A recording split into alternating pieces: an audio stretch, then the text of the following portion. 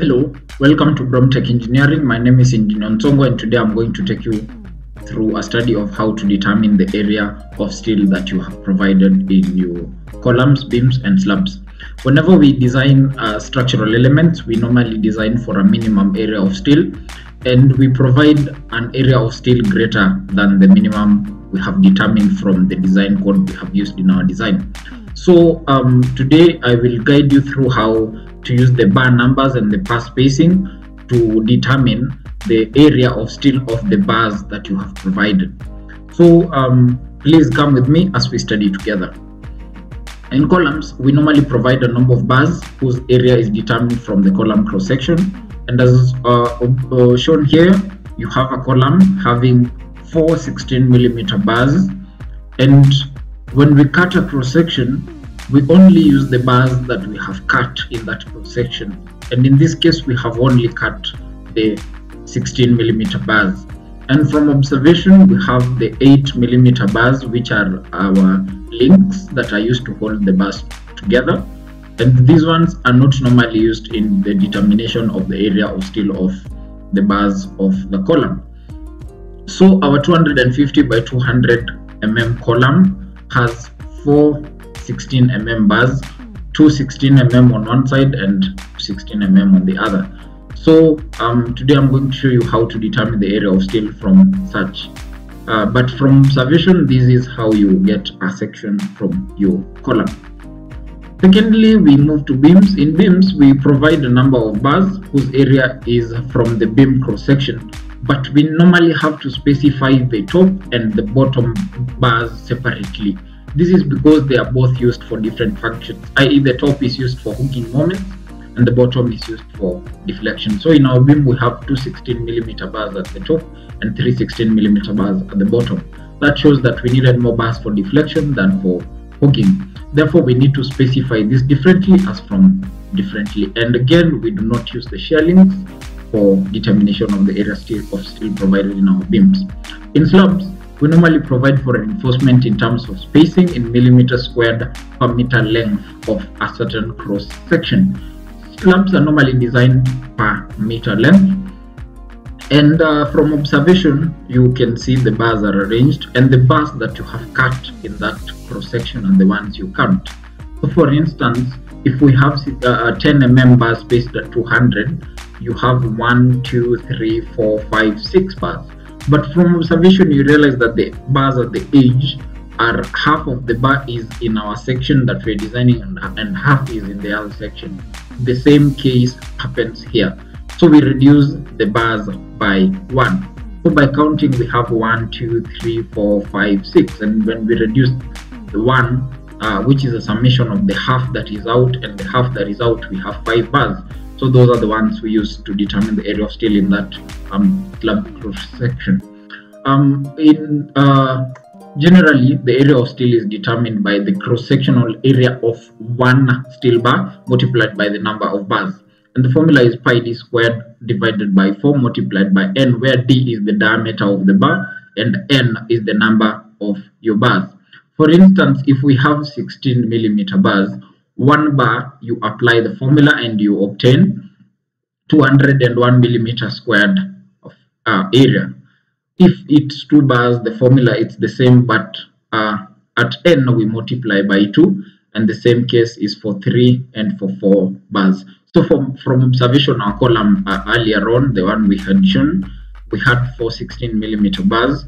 That means their area was 804mm squared, and the 3 bars we had in our bottom part of our beam were bearing an area of 603mm squared.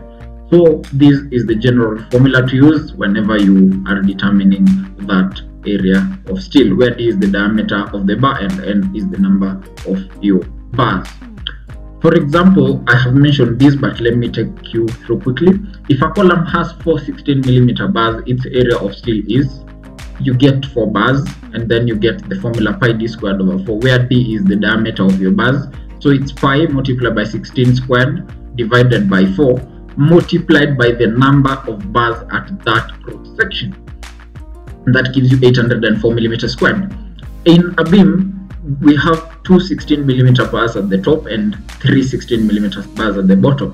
As mentioned earlier, the formula is the same. It's only the number of bars that you change and the diameter of your bars. So it is pi multiplied by the diameter squared divided by 4 and the number of bars to get 603 for deflection at the bottom.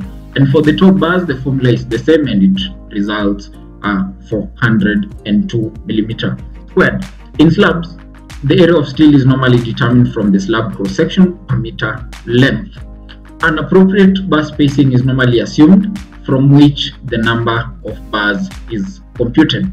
For example, if we have 200mm center to center spacing at a section of a meter length, to determine the number of bars, we take the total section dimension divided by the center to center spacing, we get 5 bars. Ideally, we are supposed to use 6 bars, but half of the bar at the edge falls on the other section, so we use 5 bars to determine our area of steel. If we have a spacing of 150, what happens? The number of bars used is 1000, which is the total section dimension, divided by 150, which is our spacing, to get 6.67 bars. And you realize this is a fraction and we cannot have a fractional bar. Because our bars are tied center to center, we actually use this fraction in the determination of the area of steel.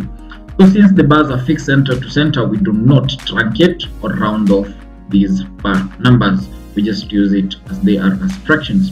For example, if this slab has 10mm bars spaced at 200 center to center, the area of steel is determined as shown here. First of all, you determine the number of bars and then you apply the same formula. Remember, our diameter is 10mm bars, and then you get 393mm squared per meter length. And that is how we design slab elements, that is slabs, raft foundations, pad foundations, and all elements that are built as slabs.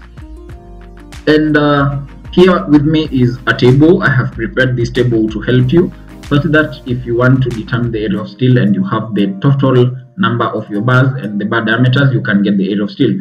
For instance, these are the bar diameters and this is the number.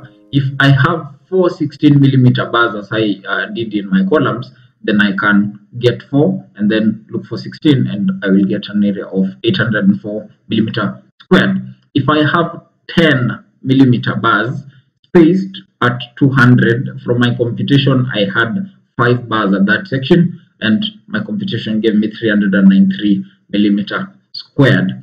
We also have another table with bar spacing and bar diameter, so that you do not have to do the math of determining the number of bars whenever you have spacing. Therefore, if I have my bars and the number of bars, I can get the area from this table.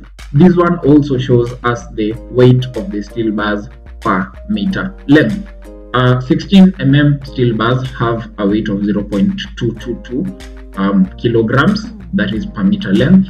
8mm bars have a weight of 0.395 kilograms, and so on and so forth.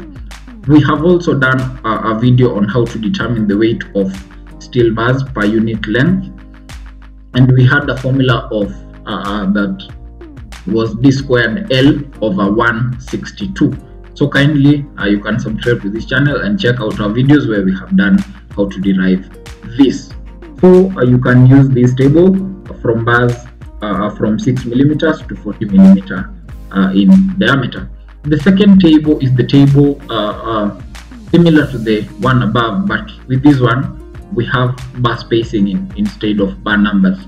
So if I have 6mm bars spaced at 75mm center to center, then I have an area of steel of 377mm squared.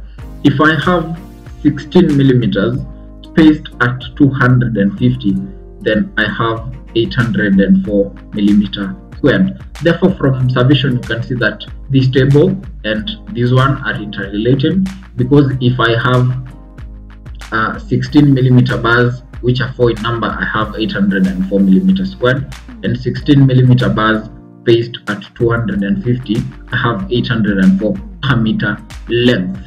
So this is how you determine them from the table. The spacings run from 75 millimeters to 500 millimeters, and the bar diameters are from bar diameter size 6 to bar diameter size 40.